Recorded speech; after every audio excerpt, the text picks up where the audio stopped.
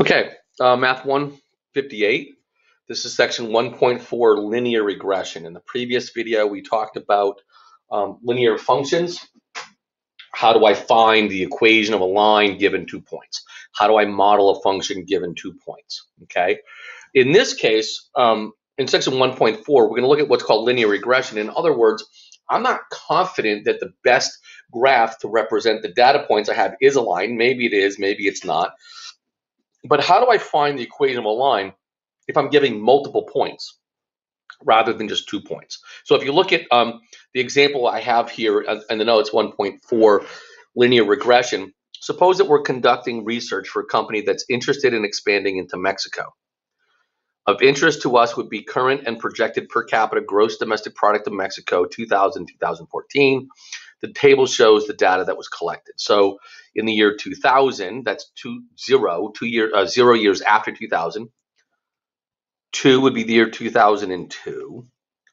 4 would be the year 2004, and so on. So the year 14 is actually 14 years after 2000 would be the year 2014. So we're looking at the per capita income. Now you'll notice that the per capita income is 9. Now this is per capita, not for the country GDP, per person. $9,000. 2 years later, it's still $9,000, 10, 11, 11, 12, 13, 13. So you notice it's not a perfect linear increase. We don't have the exact same amount of increase each year. Okay, this would be an increase of 0, 1, 1, 0. Of course, I also wonder if maybe it's not a full $1,000. You know, like what if it's going up $600? So some years it registers, some years it doesn't. Regardless, we don't have 2 data points, 2 points that we're trying to find the equation line. We actually have 8 data points. Find the line that best fits that data. And here's a term that's called the line of best fit. We want to find the line that best fits that data.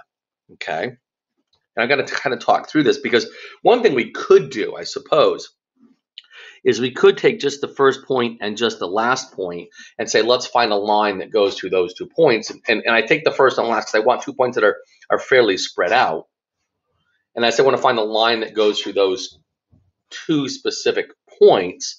And that would be a decent estimate. If I was going to do this by hand, and I use the method that we used in the previous section, which I'm not going to repeat here, but if I use that previous method, given the 2 points, 0, 9, and 14, 13, I could use those 2 points to estimate the line that would be the line of best fit. Okay. There's some specific values that we're going to want that doing this by hand won't give us. One of those is called R, the correlation coefficient. Determine whether a linear equation is actually good for that model or not. Okay. Using the regression model to predict, we could use that, but it's only going to be as good a prediction as the model is. Okay. So I don't want to do this by hand since I have 8 data points. So this is going to be a lesson where we're going to use the graphing calculator quite a bit. Okay. This is probably a lesson where will actually be a benefit doing this by video rather than only watching me in class, especially depending on your calculator comfort. You can back the video up, you can pause, you can try it again. Sometimes when I do a how do I do this, right? Recently I was practicing how to do something in Blackboard, right? So I've got 2 screens going. I've got one where I've got the video. It was actually a YouTube video showing me how to do this in Blackboard. And on the other screen, I have my Blackboard class open. Okay. The presenter in the video takes a step. I do that step. She takes another step. I do that step. Wait a minute. You got a little ahead of me. Pause the video. I catch up. Wait, I missed something. Back it up. You have that opportunity to do that here. So feel free to do that. Okay. While I'm mentioning this, I also think and I've not said this a little bit, what I'm doing in Blackboard is I'm posting not just this video, but also this note guide that I work through. Okay. A blank copy of the note guide. I don't think it would be a bad idea, quite honestly, for you to download the blank note guide and take notes off of this video onto your blank note guide as if you were in class. Okay, and then these are the notes that you can use so that you don't always have to back all the way back up to the video. Where did he say this? You can kind of follow along in your own note guide. Okay, so I do recommend that. All right, so what are the steps that we're going to need to do? Okay, first we're going to plot the data, determine whether the data appears to be linear or not. If the data appears to be linear, we're going to use the regression formula to calculate the line of best fit. Okay, this, by the way, is the formula. I don't want to drag you through that. If I'm teaching a statistics level course where we're doing a lot of these things, I will drag you through that. But that's a lot of formula that I don't want to do. And that's one reason why we have developed these things called calculators, computers, and other devices that we use, which, by the way, warning, means it becomes a lot more interpretive. Can you interpret the results? Can you use the calculator? Can you use a technology to do what you need to do? But then also, can you interpret the results? I've got a couple of sermons that I preach because I don't really teach math. I more preach it. A couple of life lessons that I give and say, if you're going to rely on the technology, you really want to know how to use the technology. Okay, so please don't be afraid of the graphing calculator. Make sure that you're practicing with it so that you feel comfortable with it. Okay, so here's some definitions.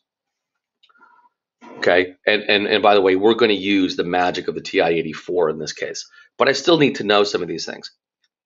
The line of best fit. The line of best fit is the line that best fits the data. It doesn't mean it's a line of good fit. It doesn't mean it's a line of perfect fit. It's the line of best fit. Who's the best baseball player we have in our classroom? Doesn't mean that person's a good baseball player, right? I'm sorry for all the sports analogies, but you're a football team and you're trying to figure out who's the best person we have. Excuse me, who's the best person we have to kick field goals? And your field goal kicker's been really struggling. You're like, who's the best guy we have? Doesn't mean that they're really good, but who's best at it, better than anyone else. So we're looking for the line of best fit. What line fits this data better than any other line? Now let me draw you a little picture here. What we're going to do is we're going to wind up with a set of data points that might look like this. And we want to look for the line that best fits that data. There's not going to be a line that goes through all those data points. Let me do this with fewer data points. Let's just suppose we've got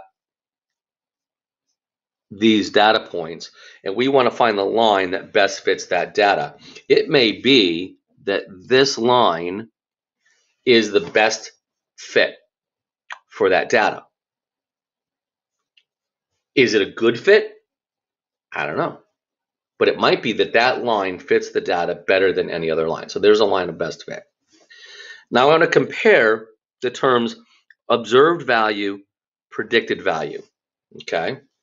Let's say we're going to talk about this value of x. For this value of x, the observed value is right there. That value of y would be the observed value. That's what we observed. If x is 2, we observe that y is 5. Okay. The predicted value would be the value that's predicted by the equation. That would be my predicted value. This y value would be my predicted value. Let's just hypothetically say that this y value is 3, this y value is 5, and this x value was 2. So our observed value might be that when x is 2, we would observe the y value to be 5, but we would predict that if x is 2, the y value would be 3 based on the regression equation. So for this value of x, this value here is our observed, but this value on the regression equation would be expected. Okay. For this value of x, observed, expected. Okay. For this value of x, observed, expected. Does that make sense? The observed value is the value that you observe for y for a given value of x. The expected value or the predicted value is the value that's predicted based on the regression equation.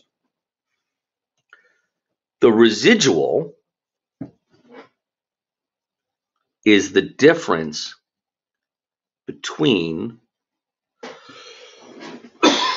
excuse me, the residual is the difference between those observed values.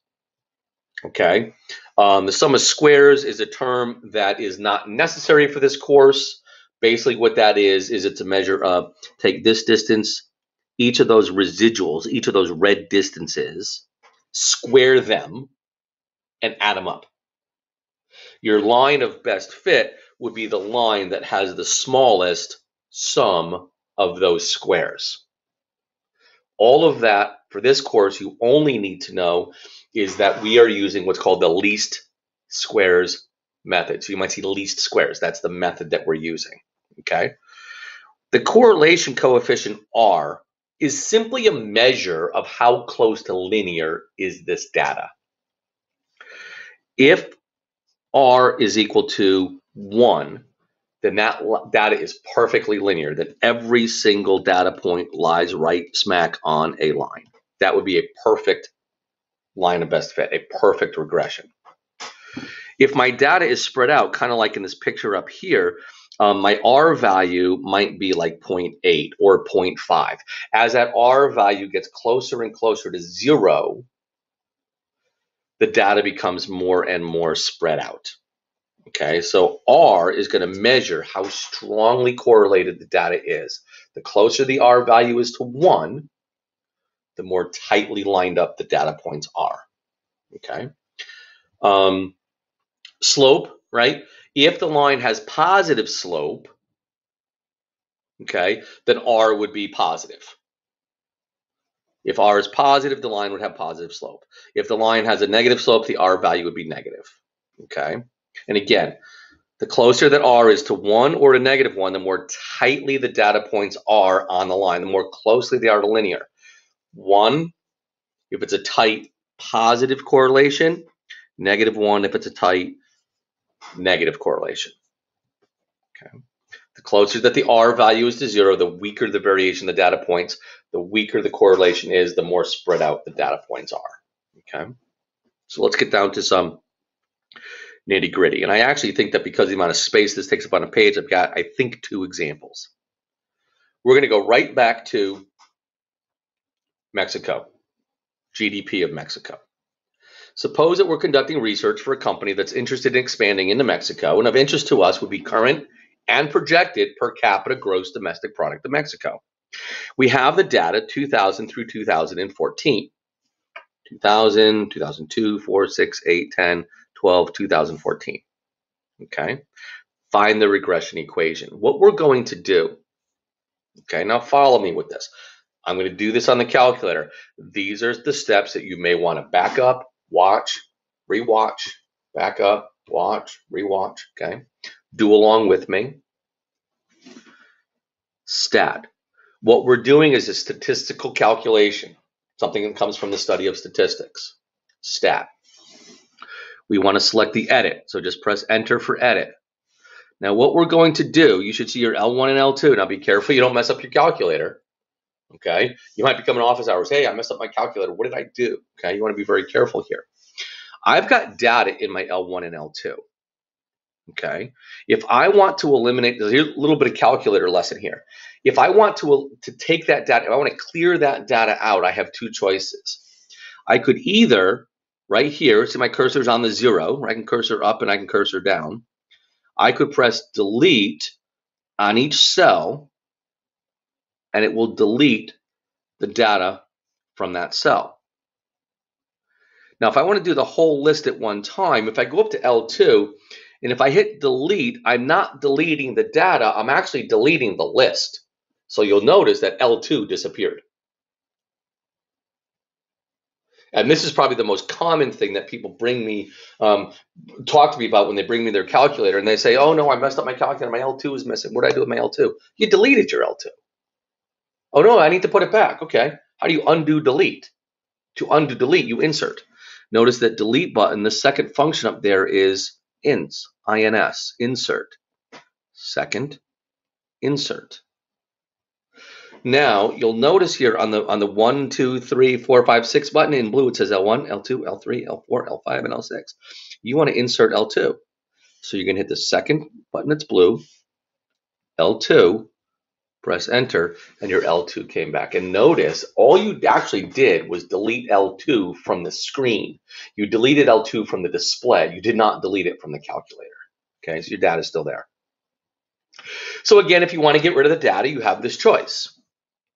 Go here, press delete, press delete, press delete. If you want to clear the data out of the list, up here, you're going to actually press clear. Now notice when I'm here at the bottom, it says L2 cell 1 is 0.0255999999. Up here, just L2 equals each one of those data points. When I press clear, notice that clears everything from L2, and it now says L2 is blank, and when I press enter, L2 is blank. Oh wait, no wait, I want that data back. How do I undo? The calculator does not have an undo feature, so there is no undo, okay? Now let's suppose though that there was data in here, and I say, okay, I need to enter 0, 2, 4, 6, 8. I need to enter those X values. You can just type right on top, 0, 2, 4, and it will replace them. So either of those ways. But I'm going to put in all my X values in L1. Okay. And I'm going to put all my Y values in L2.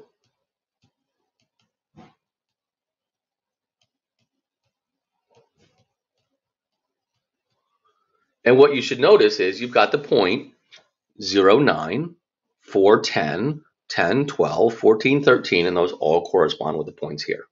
Okay. So there's my data. I really want to see a scatter plot. I want to see where would those data be on a scatter plot, right? And that's a pretty ugly scatter plot, but where would those data points be? And I can graph that. Here's what I'm going to do. See here where it says stat plot, you got the Y equals button, stat plot, that's blue again. Second, stat plot, your calculator can do up to 3 statistical plots. I'm going to choose plot 1. Notice it's off because the off is darkened. Cursor's blinking on the on. I'm going to press on. I've turned it on. That first graph is a scatter plot. Everything else are other things, not for this course, other things, scatter plot. And the calculator has a default setting. X list is L1, Y list is L2. That's what we did. We put our X values into the first list and our Y values into the second list. Mark here is just when the calculator plots the points, do you want it to use boxes for each point? Do you want it to use pluses for each point? Or do you want to use tiny little dots? You can do whatever you want. In my experience, I have found that the boxes are a little bit too big. I have found that the dots are a little bit too small. My experience is that the pluses are just right. I choose pluses. You can use whatever you want. Okay, so let's look at the scatter plot now. However, if I just press graph, oops, I have a domain mismatch. There's a problem. Okay. Let me check my calculator. Oh, yep. Where did this piece of data come from? Let's get that out of there. I try to press graph again, and there's my graph, and I'm not going to see anything. I wonder why. Well, remember that you've got a default window that normally goes from -10 to 10 on the x-axis and -10 to 10 on the y-axis. Now, I might see the 0.09 and 29, but I probably wouldn't see anything else. If I press window, I see the settings on my calculator. I was doing something else with my calculator, so this is a little messed up. You see the zoom button? If you press zoom, there are some preset zooms. Okay, zoom 6, that's standard. If you press 6, this is a standard window. Now if I press window again, notice my x's are going from -10 to 10. My y values go from -10 to 10. Okay, 1, 2, 3, 4, 5, 6, 7, 8, 9, 10. So I'm going from negative 10 to 10 on both the x and the y axis. And so here's the point 0, 9, 2, 9, 4, 10. Like I said, I can start to see those. But really, my y-axis and my x-axis both actually need to be bigger than that.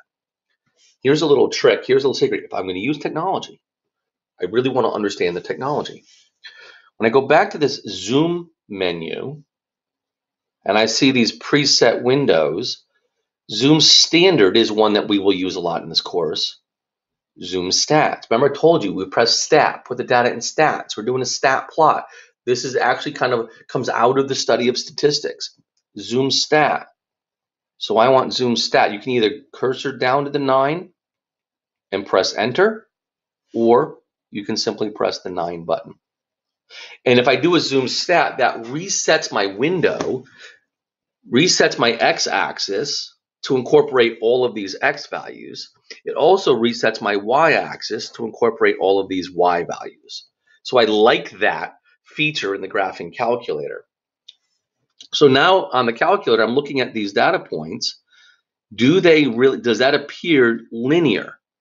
And it doesn't really appear perfectly linear to me, but it does seem to be increasing pretty close to linear. Okay. There's a scatter plot. You're going to need to be able to do that.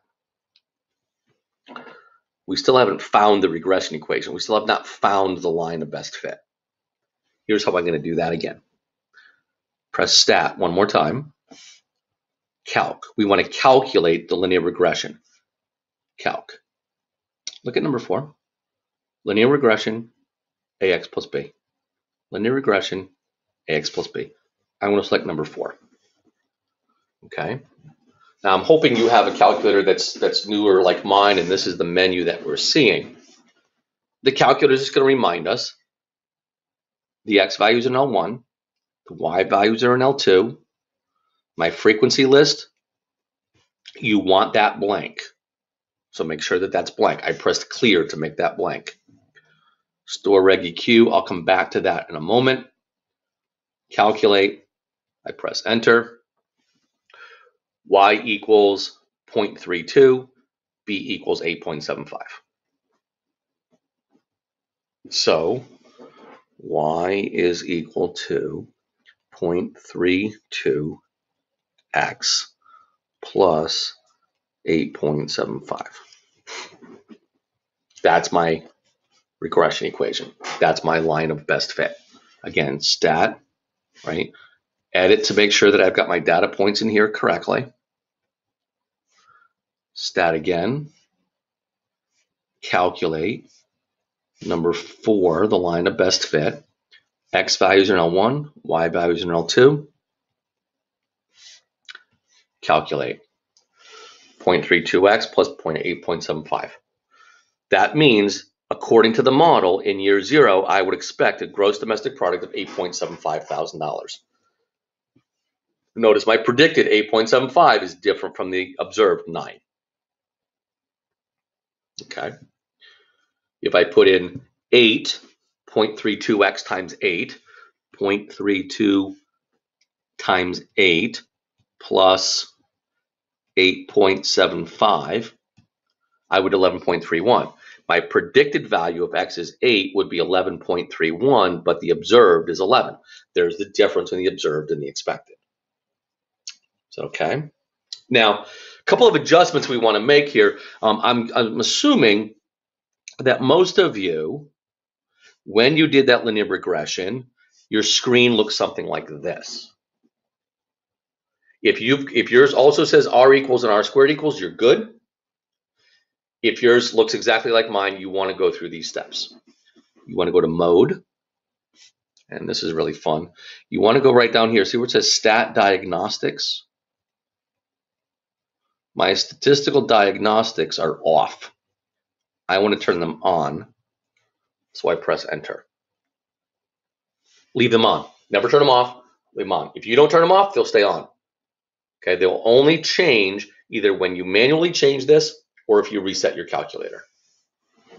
Don't reset your calculator. Second quit. Now, if I redo stat calc, number 4, my linear regression, and I hit calculate, notice I get my r and my r squared. Ignore the r squared, but notice we have an r value, whoops, we have an r value of 0.982. Find the r value, it's 0.982, and interpret. Since that r value is very close to 1, then yes, we can use a linear model to represent this data. So C, determine whether a linear equation is a good model for the data. Yes, it is a good model. It's good enough for now. It's a good enough model since the R value is very close to 1. Okay, the data is very close to linear. One last thing I want to do here, notice when we graph, we just still see the scatter plot. One more time here, if I want to say, I want to graph this line, I want to put this line on here, I've got a choice. I can go y equals and type in 0.32x plus 8.75. And now when I graph, not only do I see my scatter plot, I also see that line of good fit, or best fit. And notice that line of best fit is pretty darn good. You can always write it down and retype it in. But stat calc, okay, number 4 again. See this store reg EQ? That reg EQ stands for regression equation. Do you want to store the regression equation somewhere? I'm going to hit alpha F4. See alpha F4, and then this menu comes up. I can select number 1, Y1. Now, when I calculate my regression equation, 0.32, 8.75, notice the calculator stored that regression equation, unrounded, stored that regression equation into Y1, and when I press graph, now I have a better representation because it's unrounded. Okay. Now, use the regression model to predict the GDP of Mexico in 2020. Well, in 2020, X would equal 20, right? Because X is the number of years since 2000. X is the number of years since 2000. So in 2020, X would be 20.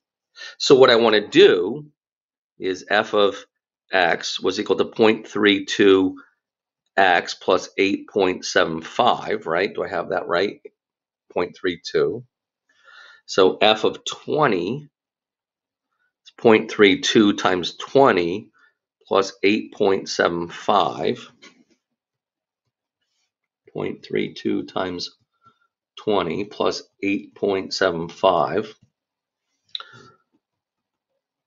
I would expect that the year 2020, the GDP of Mexico would be $15.15 thousand. Okay. Now, a little bit better way to do that. Remember graph, we have that regression equation. Okay, see this button right here says calc in blue.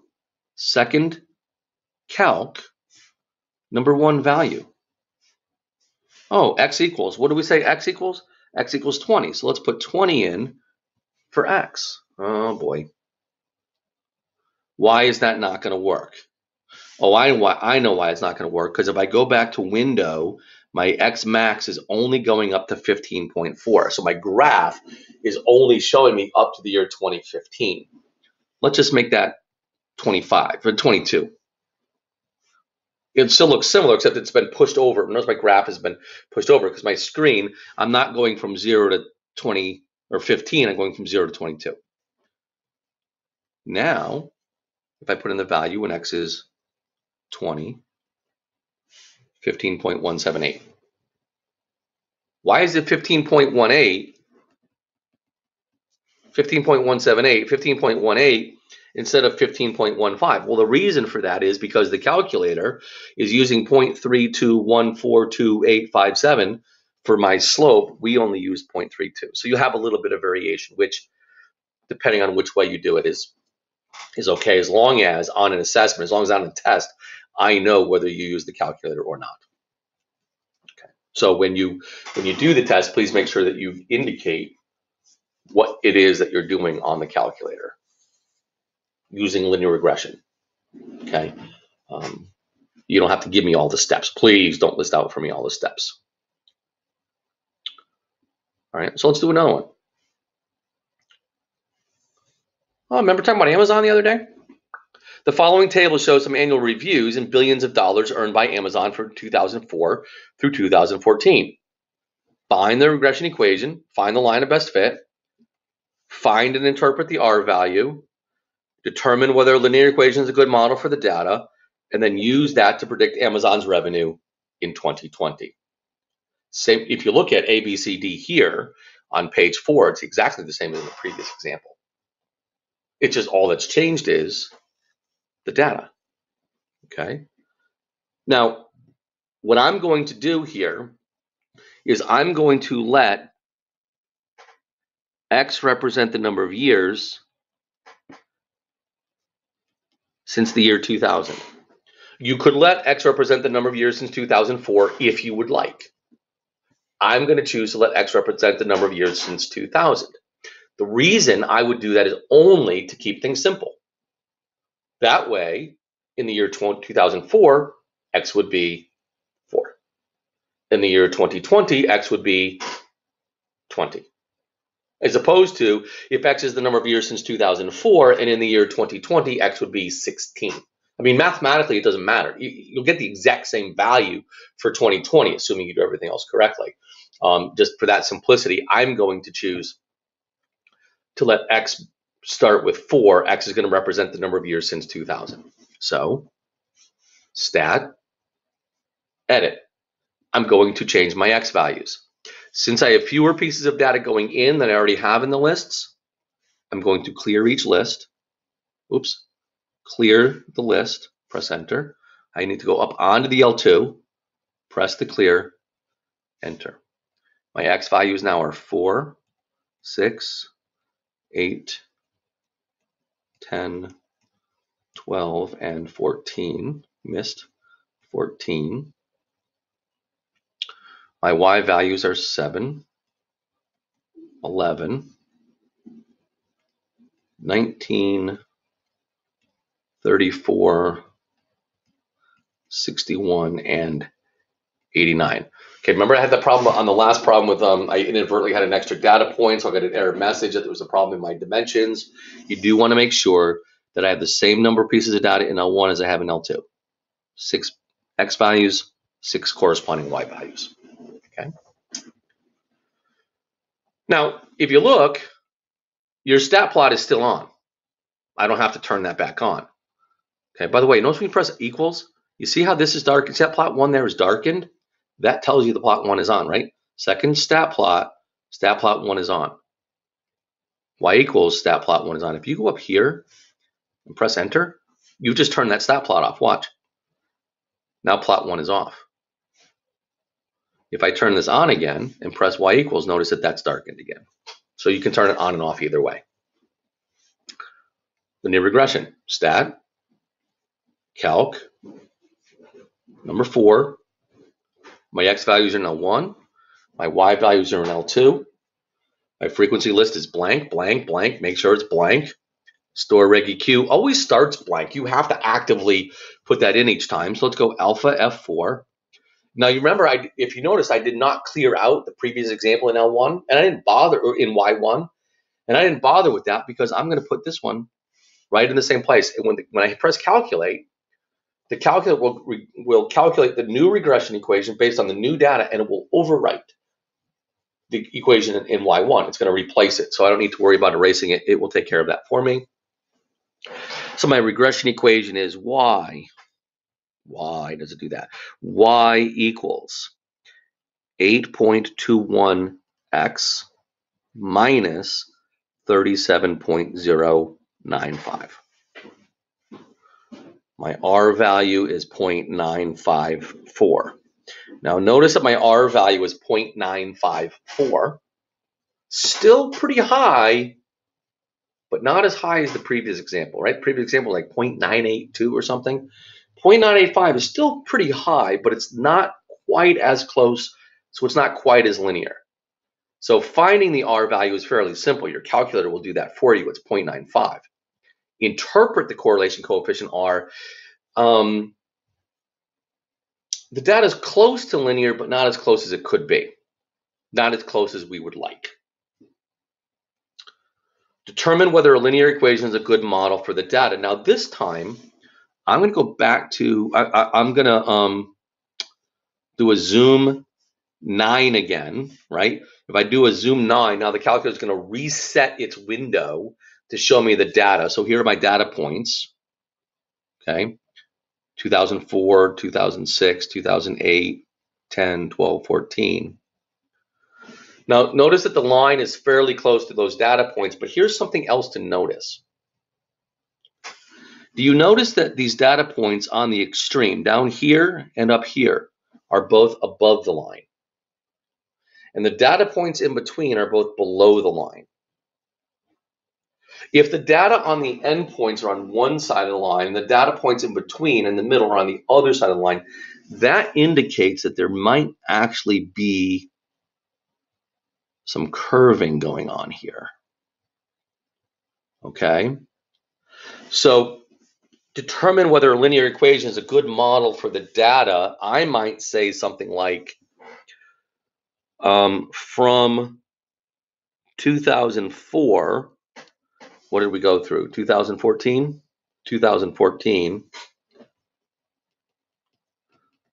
The linear equation is a fairly good, notice I'm qualifying that, model. However, the data appears curved. So the linear model may not be the best model for this data in the future. Okay, we'll revisit that concept later in the course. Okay, the entire unit 2, by the way, this is the last section of unit 1. We're talking about linear models. We're kind of pointing ahead. The entire next unit will be based on doing regressions, looking at a linear regression and a quadratic regression and an exponential regression and various regression models based on the data that we see. So more interpretation of this will come. For the coming test, you won't need to do more than what I'm doing in this section. Okay. Now, use the regression model to predict Amazon's revenue in 2020. In the previous example, I said you could just go right back to your home screen, right? Put 20 in for X, 8.21 times 20 minus 37.095. You can do that. Okay. You could go on here, make sure that your window, that your X max goes past 20. Second calc, the value when X is 20, $127.2 billion would be my prediction. Now, another option on the calculator is say you go to table. See where it says table? Second table, and find where X is 20, 127.19. Okay, you can find it the same way. Okay. So it's at this point that I typically look at a class and say, does anybody have any questions? I'm not hearing any. That is linear regression. Okay, that is the end of unit 1. Make sure that you do the practice that I've assigned in WebAssign. Okay, again, not just for the grade, but also for the practice and building the skill. There's also in WebAssign an assignment number 6, which is a review of Unit 1. I am not planning to do a video that is reviewing the unit. I often find it curious when students, we get to the end of the unit, we get to an end of the course, and students say, well, aren't we going to review for the test? Aren't we going to review for the exam? And one of the sarcastic answers I tend to give students is, what do you think I've been doing all unit? What do you think I've been doing all course? Preparing you for that exam, for that final exam. So this week you should be working on this section, linear regression. There's not a second video to go along with the review. There is an assignment, a practice assignment in WebAssign. I suggest that you do that. And then following that, we will have test number 1. Make sure that you are paying attention to the announcements from Blackboard. The test will post within Blackboard. It's my expectation that you will print the test. You'll do the work on your test. You'll use a phone or some type of device to upload a PDF of the test back up into Blackboard so that I can take that and write on it. Please understand your upload must be a PDF. I recommend if you're going to use a phone to upload it, some of you might have access to a scanner, you might have access to a copier that will scan. Feel free to do that. Don't need to do that if you have a phone, if you have someone around you that has a smartphone. Please don't use the PDF creator that's built into the iPhone. It will not do what I need you to do. Use an app such as Adobe Scan. Adobe Scan is the one that I recommend. Adobe Scan is the one that I recommend because it's very user-friendly, and you can create a multi-page PDF, and you can just upload to me the entire PDF. I did post a non-graded, quote-unquote, assignment into Blackboard so that you can practice that ahead of time before it's the high-stakes test. So make sure you're doing that. Print the test, write on it, upload it using Adobe Scan or some similar program, send it back to me, and I will grade that. Some of you may be fortunate enough that you have a device similar to the one that I'm working on here that is touchscreen. If you can open up the PDF and you can then write right on your computer, tablet, PDF, save the PDF and just send it right back and do it all electronically, that's even better. I'm not going to require that at this point. If you do not have printing capabilities, you can't print the test. Oh no, what do? Take out blank paper and do the problem on paper. Just make sure that it follows the format of the test so that I can find problem number 1, I can find problem number 2. Don't make me hunt for your answers. I will not hunt nearly as much as you would like me to. Okay, so make sure that I can find what's going on there. If you have questions, please email me. Questions about the format of the test, the Adobe Scan, uploading the PDF, whatever, go ahead and email me. But like I said, if you can't print, don't worry about it. Work on another piece of paper, upload that, and send it back. So again, questions, email me, come to office hours, and make sure you're studying for that test and preparing for that test. The test, one last thing I'll say about the test is that the test will be in Blackboard. You will have the entire week of February 15th through the 19th to work on that test. However, once you start it, the clock will run and you will have an hour and a half to finish it. So make sure that you set aside a 90-minute block of time to work on that test. Because if you started at 5 o'clock on a Tuesday afternoon, at 6:30 Tuesday afternoon, you're done. Okay, so just make sure that you're keeping up with that. All right, best of luck. And like I said, if you have questions, email me, drop in office hours, and we'll talk soon.